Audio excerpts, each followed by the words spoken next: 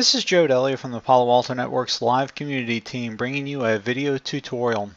In today's video tutorial, I'll be talking about how to use autofocus. What you will learn in this video tutorial: you will learn what is autofocus, we'll go over the parts of autofocus, and we'll show an example of how to use autofocus if you're a security operator or first responder. I recently featured autofocus in a frequently asked questions document, but I wanted to go over more of the detail of what is autofocus. Autofocus is a great threat intelligence service that can be used by security operators and first responders to discover important threats on their network and quickly distinguish the commodity threats from targeted attacks. Autofocus is a very fast searching analysis and correlation tool that works on very large data sets. It's a cloud-based service built on big data platform with a very large, highly performing in-memory search index which opens the data to allow for fast and powerful searching and correlation. It is built on the Wildfire platform, which has over 110 billion artifacts. We receive tens of million files per day to Wildfire for analysis. We can then take that information and use autofocus to correlate, look at different attacks, and try to see if they are affecting your own network.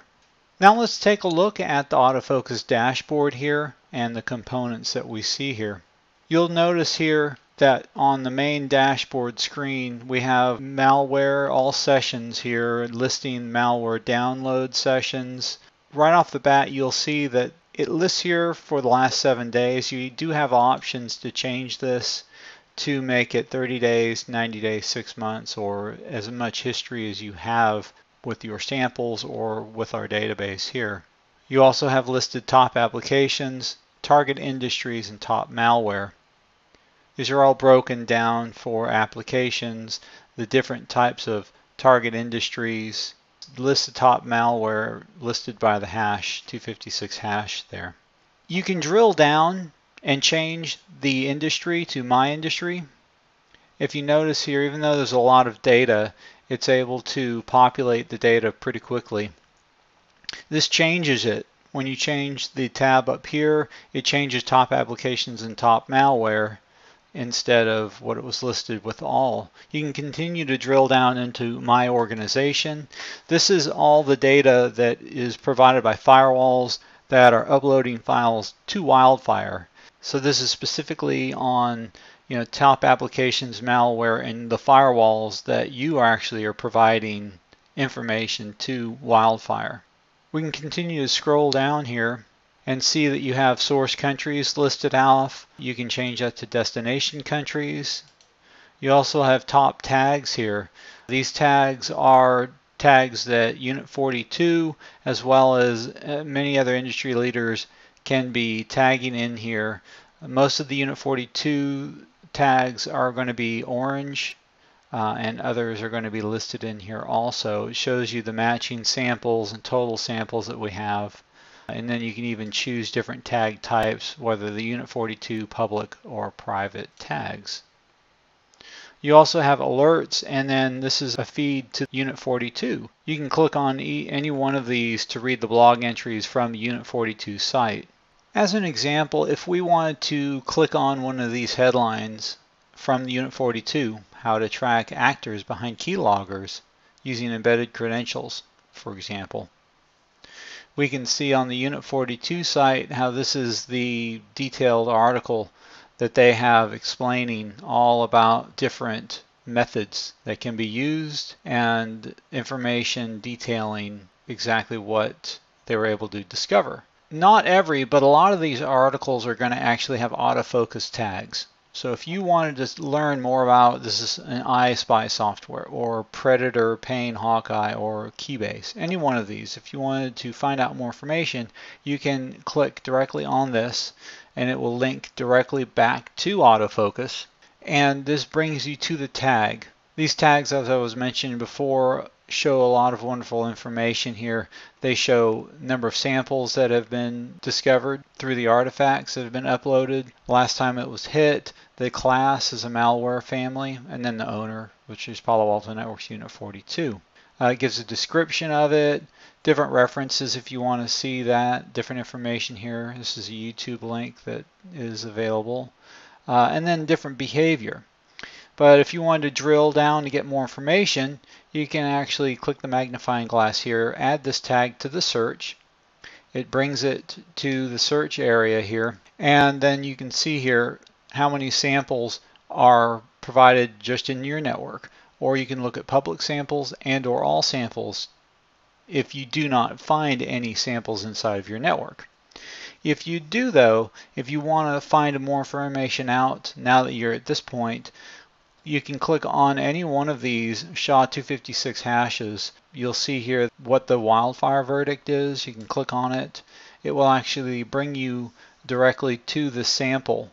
The one artifact that was uploaded that was tagged with the iSpy software tag. You'll see the wildfire verdict and listed as malware, the different information here. And then this is where you'll see the different sandboxes, whether it's a Windows XP sandbox or a Windows 7 sandbox. You'll also see these uninteresting items, its behavior, some suspect items, as well as any highly suspect items. This breaks it down to file activity, process activity, DNS activity. If you're a first responder, one of the first things that you want to do is see exactly what it does. DNS activity is a great indicator of what's going on with this malware file itself. If you see here for DNS activity, it goes out to this idino2.fav.al, and that actually translates, you get a response here of 91.229.79.66. Of the samples, there are 12 samples that have been discovered, and of those 12, they all have the verdict of malware. So that's something that you might want to be aware of. You look through your firewall logs to find this IP address to see if you have any clients inside your network, and do further investigation. Try to block IPs, do whatever you need to do to try to secure your network. If you're more of a researcher and you want to drill down even further into what's going on here, this is the DNS activity. The next area that we usually recommend to take a look at is the actual connection activity. You can click on this area here.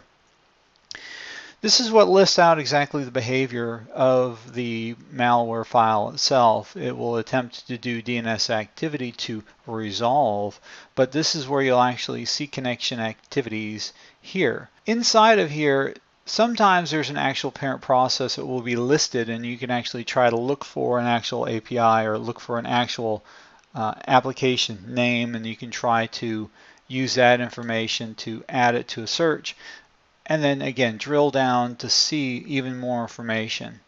We don't have that, but we do see that it did try to do TCP connectivity to the same IP address, 91.229.79.66, the same one that was listed in the DNS activity. So usually this is the command and control information that will be showing, different behavior, connection attempts, whatnot going through your network. This is also something very good to look at. Look through your firewall logs, see if there are any actual connection attempts to this so that you can try to investigate further. Again, these are lists here 28 times that this was kind of discovered, and of those 28 times, they all were deemed malware. As I said, there's a plethora of information that is inside of AutoFocus that you could spend many hours researching, trying to determine exactly what's going on, whether it's affecting your network or just affecting your industry as a whole.